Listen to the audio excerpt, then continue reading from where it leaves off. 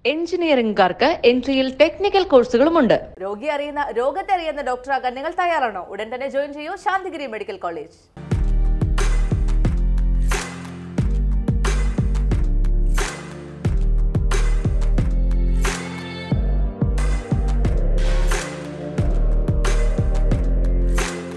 ഒരുപാട് നാളത്തെ സ്വപ്നമാണ് എൻ്റെ അടുത്ത് ജിജോ ഭായ്, എൻ്റെ ഡയറക്ടറായിട്ടുള്ള ജിജോ ജോസഫ് 2017 എൻ്റെ അടുത്ത് വന്ന് സ്റ്റോറി പറയുന്നതാണ്.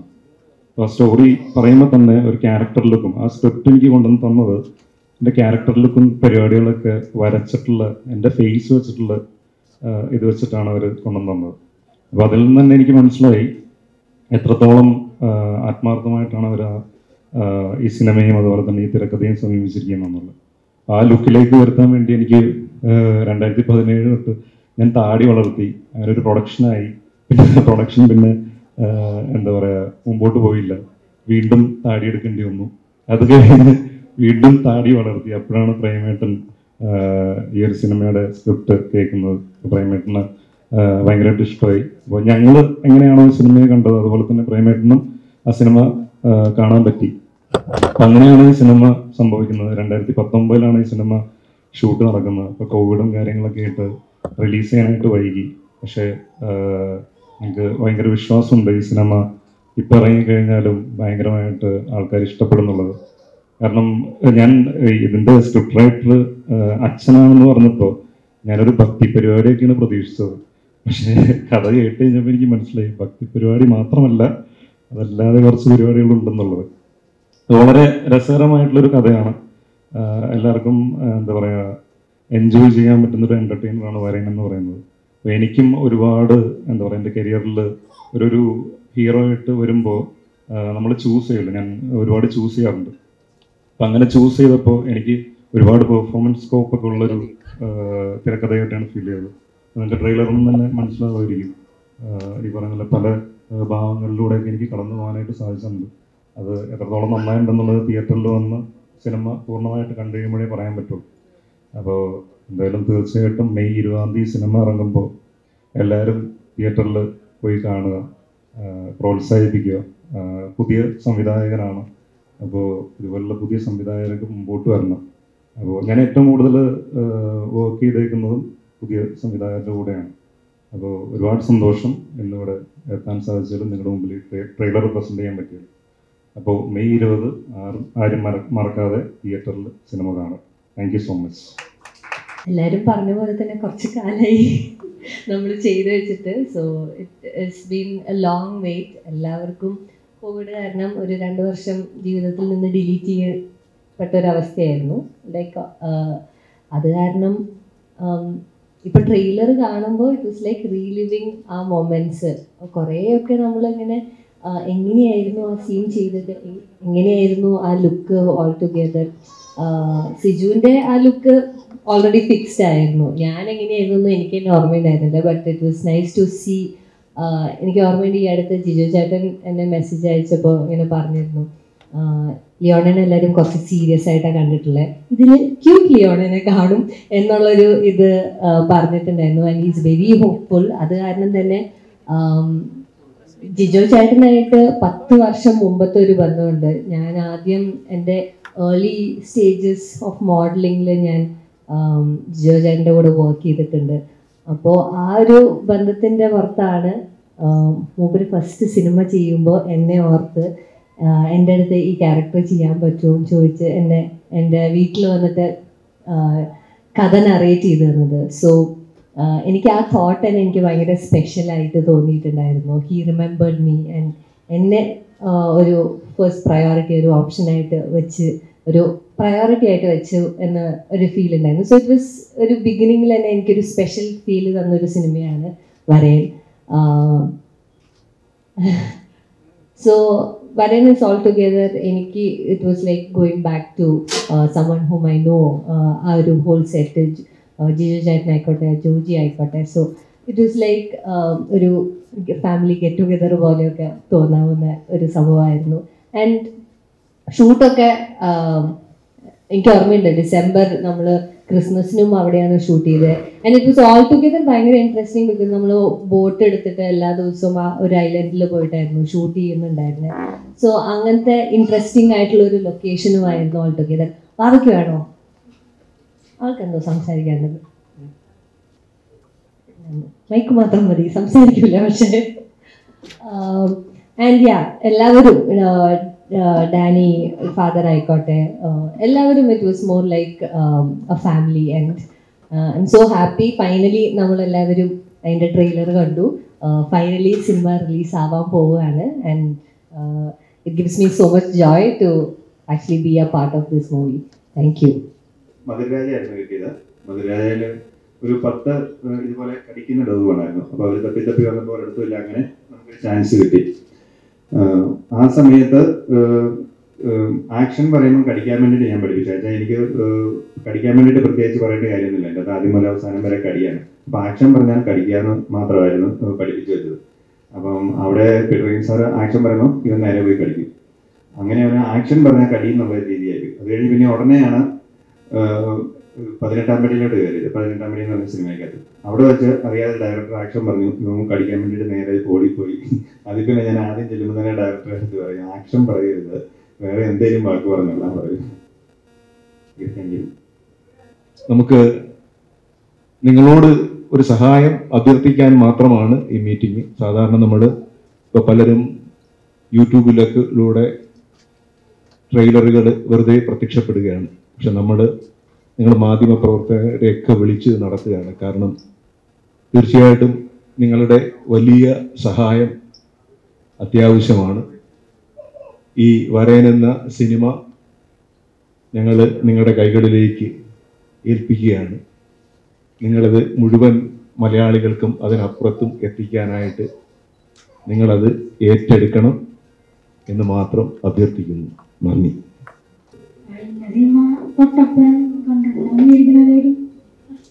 പിന്നെ അതിനോട് പടം റിലീസ് ആവാറുണ്ട്.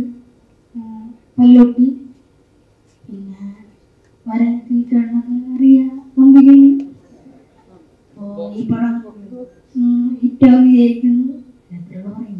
പറയാനറിയില്ല കേട്ടോ. അല്ല, അത് രസകരമായിട്ടുള്ളൊരു തിരക്കഥയാണ്, സിനിമയാണ്. അൾട്ടിമേറ്റ്ലി സിനിമയായിട്ട് കാണാനായിട്ട് ശ്രമിക്കുക എന്നുള്ളതാണ് ചെയ്യേണ്ടത്. പിന്നെ ഇതിൽ പറയുന്ന പോലെ ഒരു പ്രീസ്റ്റ് അല്ലെങ്കിൽ അങ്ങനത്തതാണെന്നുണ്ടെങ്കിലും നമ്മളെ മാനുഷികമായിട്ടുള്ള ഒരുപാട് മൂല്യങ്ങളിൽ ടച്ച് ചെയ്ത് പോകുന്നൊരു സിനിമ കൂടിയാണ്. അപ്പോൾ അറിയാലോ, ഇപ്പോൾ ദാവഞ്ചി പാടിയ പാട്ടിലെ ലിറിക്സ് ശ്രദ്ധിച്ച് കഴിഞ്ഞാൽ അറിയാം. ഇതിനേക്കാളൊക്കെ ഉപരിയായിട്ട് മനുഷ്യൻ എന്നുള്ളൊരു കാര്യമുണ്ട്, മതങ്ങളെക്കാളൊക്കെ ഉപരിയായിട്ട്. അത് മനസ്സിലാക്കുക എന്നുള്ളതാണ്. എല്ലാ മതങ്ങളിലും പറയുന്നത് ആ കാര്യങ്ങളാണ്. നമ്മളൊന്ന് സൂക്ഷിച്ച്, അച്ഛൻ പറഞ്ഞ പോലെ സൂക്ഷിച്ച് ചിന്തിച്ചൊന്ന് ശ്രദ്ധിച്ച് നോക്കി കഴിഞ്ഞാൽ മനസ്സിലാക്കാവുന്ന കാര്യങ്ങളുണ്ട്. സിമ്പിളാണ്, വളരെ സിമ്പിളായിട്ടുള്ള കാര്യങ്ങളാണ്. അത്രേ ഉള്ളൂ. അതാണ് സിനിമയിൽ കാണുമ്പോൾ മനസ്സിലാവും. കഥയാണ്, ഒരു നല്ലൊരു തിരക്കഥയാണ്, കഥാപാത്രങ്ങളാണ്. പിന്നെ ഒരു എന്താ പറയുക, ഒരു ചെറിയൊരു ഗ്രാമം കൂടിയാണ്. പ്രത്യേകതകളുണ്ട് ആ ഗ്രാമത്തിന്. ട്രെയിലർ കാണുമ്പോൾ മനസ്സിലായിട്ടുണ്ടാവില്ല. അപ്പോൾ ഇതാണ് സിനിമ. പിന്നെ സംവിധായകനായിട്ടുള്ള ജിജോബ ഇങ്ങനെ മിണ്ടാതിരിക്കുകയാണ്, സംസാരിക്കും. എനിക്ക് പറയാനുള്ള ഇതേ ഉള്ളൂ. ഇപ്പോൾ നമ്മൾ ഇതൊരു അച്ഛൻ എഴുതിയത് കൊണ്ട് ഒരു ഭക്ത സിനിമ അല്ലെങ്കിൽ അങ്ങനെ ഒരു രീതിയിൽ ഇതിനെ കാണുന്നില്ല. അങ്ങനെ ഇല്ല. ഇതിനകത്തുള്ളത് എല്ലാവരുമായിട്ടും കണക്ട് ചെയ്യാൻ പറ്റുന്ന കാര്യങ്ങളെ ഏറ്റവും രസകരമായിട്ട് അവതരിപ്പിച്ചിരിക്കുന്നു. അത് മാത്രമേ ഇതിനകത്തുള്ളൂ. ഈ ട്രെയിലറെ കണ്ട സന്തോഷം, അതിൻ്റെ ഒരു രസവും സിനിമയിലും ഉണ്ടാകും എന്നുള്ളത് ഒരു ഉറപ്പാണ്. അതിലൊട്ടും കുറവും ഒട്ടും കൂടുതലും ഇല്ല. സിനിമയിലും ഇതേ ആഘോഷവും ഇതേ രസങ്ങളും ഉണ്ടാകും. അതാണ് എനിക്ക് പറയാനുള്ള ഒരേ ഒരു കാര്യം. ശിവചേട്ടനോട് പറയാൻ ഒറ്റ കാര്യമുള്ളൂ, ഈ ചിരി. ആ അച്ഛന് വേണ്ടത് അതേ ആ ഒരു സിംപ്ലിസിറ്റിയും ആ ഒരു രസവുമുള്ള ആ ചിരിയും ആ ഒരു നിഷ്കളങ്കതമായിരുന്നു നമുക്ക് വേണ്ടിയിരുന്നത്. അത് ആ പാട്ടിലും കുറച്ച് ഒരു പൊടിക്കൊരു മുകളിൽ നിൽക്കുന്നതായിട്ട് നമുക്ക് തോന്നാം. എന്നാലും അതായിരുന്നു നമുക്ക് വേണ്ടിയിരുന്നത്. അത് കൃത്യമായിട്ട് പുള്ളിയുടെ കയ്യിൽ നിന്ന് കിട്ടുന്നുണ്ട്. അതല്ലാതെ തന്നെ പുള്ളിയുടെ കയ്യിലുണ്ട്. അതിനെ നമ്മൾ മാക്സിമം ആ ചിരിയും ആ ഒരു കുറച്ച് ഇന്നസെൻസ് ആയിട്ട് നിൽക്കുന്ന ആ ഒരു ഫീലിനെ നമ്മൾ മാക്സിമം യൂസ് ചെയ്തു. അതുകൊണ്ടാണ് പുള്ളിയിലേക്ക് വന്നെത്തിയത്. എതിർപ്പ് അത് ഒറ്റ നോട്ടത്തിൽ നോക്കുമ്പോഴാണ് വെറുപ്പ്. അത് സൂക്ഷിച്ച് നോക്കിയാൽ അതിനകത്ത് പ്രശ്നമൊന്നുമില്ല. കാരണം സ്വാഭാവികമായിട്ടും അച്ഛൻ കള്ളുഷാപ്പിലൂടെ പോകുന്ന കാര്യത്തെ കുറിച്ചൊക്കെ ആയിരിക്കും. എന്നാൽ അച്ഛൻ പള്ളിയിൽ വന്ന ആൾക്കാരോട് വെള്ളം അടിക്കാൻ പ്രസംഗിക്കുന്നതല്ല, മറിച്ച് അച്ഛൻ ചെന്ന് പെട്ടുപോകുന്നൊരു ഷാപ്പിൽ എല്ലാ ദിവസവും കാര്യമായിട്ട് കുടിക്കുന്നവരോട് ഈ കൈ കിട്ടുന്ന എന്ത് കലക്കും എടുത്ത് കുടിക്കാതെ പുതിയ ചെത്തി ഇറക്കിയ കള്ള് കുടിക്കാൻ പറയുന്ന ഒരു സുവിശേഷം. കുടിക്കുന്നവരോട് അതല്ലേ പറയുന്നത്, അതല്ലേ നടക്കുന്നത്. അത്രേ ഉള്ളൂ. സിനിമയുടെ ചിത്രീകരണം ഒരു ഗ്രാമീണ പശ്ചാത്തലത്തിലായിരുന്നു. അപ്പോൾ ഷൂട്ടിങ്ങിനിടയിലുള്ള വിശേഷങ്ങളൊക്കെ കുറിച്ച് പറയാം. ആലപ്പുഴയായിരുന്നു ലൊക്കേഷൻ. അപ്പോൾ ഓൾമോസ്റ്റ് നേരത്തെ പറഞ്ഞത് മുരിക്കൻ്റെ പള്ളിയുണ്ട്. മുരിക്കൻ്റെ പള്ളി എന്ന് പറഞ്ഞൊരു പള്ളിയുണ്ടായിരുന്നു. അത് ഇവിടുന്ന് ആലപ്പുഴയിൽ നിന്ന് ഒരു 1.5 hours ജേർണി ഉണ്ട്. കായലിക്കൂടി രാവിലെ കായലിക്കൂടി യാത്ര ചെയ്ത് അങ്ങോട്ട് പോകും, രാത്രി തിരിച്ച് കായലിക്കൂടി ഇങ്ങോട്ടേക്ക് തിരിച്ചു വരും. അങ്ങനെ ഓൾമോസ്റ്റ് ഒരു 25-30 days അങ്ങനെ പോക്കായിരുന്നു. ഭയങ്കര രസമായിരുന്നു ഞങ്ങൾ തിരിച്ചു പോരുമ്പോൾ. കാരണം ആ ദ്വീപിൽ ഞങ്ങൾ മാത്രമേ ഉള്ളൂ, ഷൂട്ട് ചെയ്യുന്ന ഞങ്ങൾ മാത്രമേ ഉള്ളൂ, വേറെ പുറത്തുനിന്ന് ആരും വരില്ല. ഭയങ്കര രസമാണ്. ഈ ഹൗസ് ബോട്ട്സും കാര്യങ്ങളൊക്കെ ഇങ്ങനെ പോകും. ഇടയ്ക്ക് ഐസ്ക്രീം വണ്ടിയൊക്കെ വരും, ഐസ്ക്രീം ബോട്ട്. അപ്പോൾ മണിയൊക്കെ അടിച്ച് നമ്മൾ ഭയങ്കര എന്താ പറയുക, ഭയങ്കര ആഘോഷിച്ച് എടുത്തൊരു സിനിമയാണ്. ഭയങ്കര രസമാണ്. അത് ഓർക്കുമ്പോൾ തന്നെ ഭയങ്കര രസം. എനിക്ക് വെള്ളം ഇച്ചിരി പേടിയാണ്. അത്യാവശ്യം കുറച്ച് നീന്താൻ അറിയുള്ളൂ. ഈ വട്ടക്കായലിൽ കൂടിയൊക്കെ പോകുമ്പോൾ ബോട്ടിൽ ചെറിയൊരു സ്പീഡ് ബോട്ടിൽ പോകുമ്പോൾ ചെറിയൊരു വലച്ചിലും പരിപാടിയൊക്കെ. ഇടയ്ക്ക് ബൈചേട്ടൻ എടുത്ത് സ്പീഡ് ബോട്ട് ഓടിച്ചായിരുന്നു. ഞാനൊന്ന് കൊന്തേ എല്ലാം എത്തിച്ചു. ബൈചേട്ടൻ പക്ഷെ നൈസായിട്ട് ഓടിച്ചോളൂ. ബൈചേട്ടൻ അവിടെ തന്നെയാണ് ചേർത്തല ഇതായതുകൊണ്ട് ബൈജു വഴി പറഞ്ഞത്.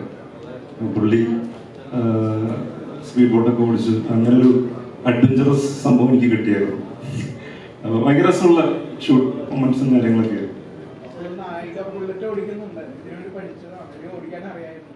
ഇപ്പൊ പോയി കഴിഞ്ഞാൽ ആ പാടത്ത് ആ പാട് കിടക്കുന്നുണ്ടാവും മറിഞ്ഞ്. പക്ഷെ ഭയങ്കരമായിട്ട് ഭയങ്കര പാടാണ്. അതായത് ഈ പാടത്തിന്റെ സൈഡിൽ കൂടിയൊക്കെ ഓടിക്കാന്ന് പറഞ്ഞു കഴിഞ്ഞാൽ ആദ്യമായിട്ട് ബൈക്ക് ഓടിക്കുന്നു, അതിന്റെ കൂടെ ബുള്ളറ്റ്, അതോ റോഡ് പോലും ഇല്ല, പാടത്തിന്റെ സൈഡിൽ കൂടെ ഓടിക്കുന്നു. ഇപ്പൊ നമ്മള് സോങ്ങിലുണ്ട് റോഡായിരുന്നു, പക്ഷെ ഫസ്റ്റ് ഷൂട്ട് ചെയ്യുന്ന പ്ലേസിൽ ഒരു കായലിന്റെ സൈഡിൽ തോട് പോലത്തെ സ്പേസ് ആണ്. അതിൽ കൂടി ഒന്ന് വീണായിരുന്നു. ആ ബൈക്കിന് പോകാനുള്ള സ്ഥലമേ ഉള്ളൂ, അതിൽ കൂടെ അങ്ങനെ നേരെ പോയിക്കോളൂ. റോഡൊന്നുമില്ല, മറ്റേ ചെളിയും ഭയങ്കര സ്ലിപ്പറി ആയിരിക്കും. അത് ഓടിക്കാൻ ബൈക്ക് ആ ബുള്ളറ്റ് ഓടിച്ചാലേ എനിക്ക് ജിജുചേട്ടൻ ഒരു കാര്യം പറഞ്ഞു, എന്തായാലും ബൈക്ക് ഓടിക്കാൻ പഠിച്ചിട്ടില്ലെങ്കിൽ കൃത്യമായിട്ട് ബൈക്ക് വീഴുമ്പോ എങ്ങനെ രക്ഷപ്പെടാൻ എന്നുള്ളത് ഇവിടെ കൃത്യമായിട്ട് പഠിച്ചിട്ടുണ്ട്. ഇതില്ലേ ചാടി കൃത്യമായിട്ട് ഞാൻ ചാടി റെഡി എടുക്കും. ഓക്കെ, നെക്സ്റ്റ് ഷോട്ടിന് ഞാൻ വരാമെന്ന് പറയും. ആ അല്ല, ഇനി എന്നോട് ഓടിക്കാൻ പറഞ്ഞ എനിക്ക് പേടിയാ. പക്ഷെ ആ ഷൂട്ടിന് വേണ്ടിട്ട് ആ ആക്ഷൻ കട്ട് ആ സമയത്തിന് വേണ്ടിട്ട് ചെയ്യും. ഫ്രാൻസിസ് കുടിയാളൻ ഇറ്റലിയിലെ ഒരു വിശുദ്ധനാണ്. അദ്ദേഹത്തിന്റെ സഭയിലെ ഒരംഗമാണ്. പ്രത്യേകത എന്താണെന്ന് ചോദിച്ചാൽ അത് ഒരുപാട് ഒരു ലോങ് സബ്ജക്റ്റാണ്. വളരെ ചുരുക്കത്തിൽ അതിനെ എങ്ങനെ പറഞ്ഞാൽ കഥയുമായിട്ട് ബന്ധപ്പെടുത്തി പറഞ്ഞാൽ അതുമൊക്കെ ഒരു പ്രണയത്തിന്റെ പശ്ചാത്തലമൊക്കെ ഈ ഫ്രാൻസിസ് പുണ്യാളനുണ്ട്. അതൊക്കെ ചുരുക്കി പറയുമ്പോൾ അത് പ്രശ്നമായി മാറും. അത് എന്താണെന്ന് അല്ല, അതൊരു കഥ പോലുള്ള ഒരു സെയിം യൂണിഫോമാണ്. അത് യൂണിഫോം കൊള്ളാവുന്ന ലുക്കുള്ളതായതുകൊണ്ട് എല്ലാവരും ഇങ്ങനെ അഡോപ്റ്റ് ചെയ്യുന്നതേ ഉണ്ട്.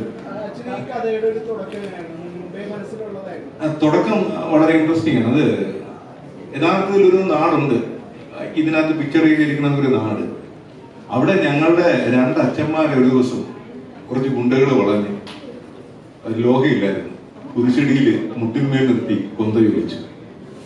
ലോഹയൊക്കെ കാണിച്ചപ്പോ ആദ്യം മുട്ടിന്മേൽ നിർത്തി ലോഹ കാണിച്ച് അച്ഛന്മാരാണെന്ന് കരുതി ബാഗിൽ നിന്ന് ലോഹ കാണിച്ചപ്പം ഒരു കൊന്തയും കൂടെ ചോദിച്ചു.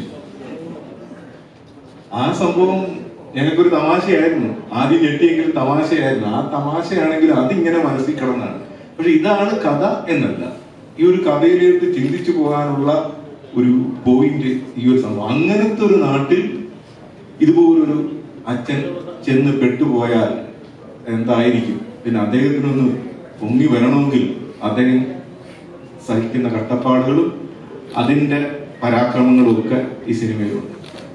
പറഞ്ഞ പോലെ ഇത് ഈ കാലഘട്ടത്തിൽ നടക്കുന്ന കഥ തന്നെയാണ്. ഈ നാട് ഇത് നമ്മൾ ദൂരെ നിന്നോ നമ്മുടെ ഭയങ്കര ഭാവനയെന്നോ വന്നതൊന്നുമല്ല. ഈ നാട് ഇതേപടി ഇപ്പോഴും ഉണ്ട്. ഈ പേരിൽ ചെറിയ വ്യത്യാസം എന്നുള്ളതല്ലാതെ പേരില് ചെറിയ വ്യത്യാസത്തോടെ ഇപ്പോഴും ഈ നാടുണ്ട്.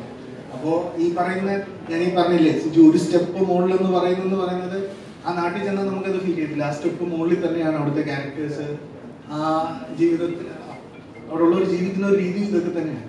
അതിനകത്ത് നമ്മൾ ഒട്ടും എക്സാജറേറ്റ് ചെയ്ത് കാണിച്ചിട്ടില്ല. പക്ഷെ സിനിമ കാണുമ്പോൾ ഒരു എക്സാജറേഷൻ നമുക്ക് ഫീൽ ചെയ്യും.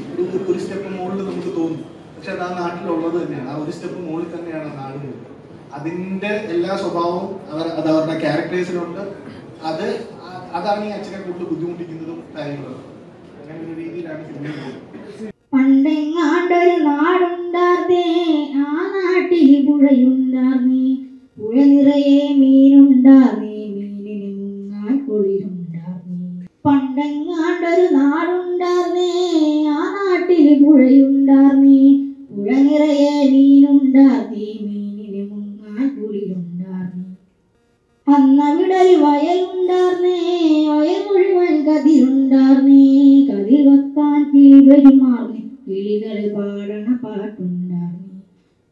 അന്നും പല മതമുണ്ടാർന്നേ, അതിനപ്പുറം അൻപുണ്ടാർന്നേ, നിന്റെ പടച്ചോൻ എന്റെ പടച്ചോൻ എന്നൊല്ലൊരു തല്ലില്ലാർന്നേ. ആ നാടിനെ കണ്ടവരുണ്ടോ, എങ്ങോട്ടത് പോയറിവുണ്ടോ? ആ നാട് മരിച്ചേ പോയോ, അത് ഒരു കനവാർന്നു. പണ്ടെങ്ങാണ്ടൊരു നാടുണ്ടാർന്നേ, ആ നാട്ടിൽ പുഴയുണ്ടാർന്നേ, പുഴ നിറയെ മീനുണ്ടാർന്നേ, മീനിന് മുങ്ങാൻ കുളിരുണ്ടാർന്നേ. അന്നവിടൊരു വയലുണ്ടാർന്നേ, വയൽ മുഴുവൻ കതിരുണ്ടാർന്നേ, കതിർ കൊത്താൻ കിളി പെരുമാർന്നേ, കിളികൾ പാടണ പാട്ടുണ്ടാർന്നേ. എഞ്ചിനീയറിംഗുകാർക്ക് എൻട്രിയിൽ ടെക്നിക്കൽ കോഴ്സുകളുമുണ്ട്. രോഗത്തെ അറിയുന്ന ഡോക്ടറാകാൻ നിങ്ങൾ തയ്യാറാണോ? ഉടൻ തന്നെ ജോയിൻ ചെയ്യൂ ശാന്തിഗിരി മെഡിക്കൽ കോളേജ്.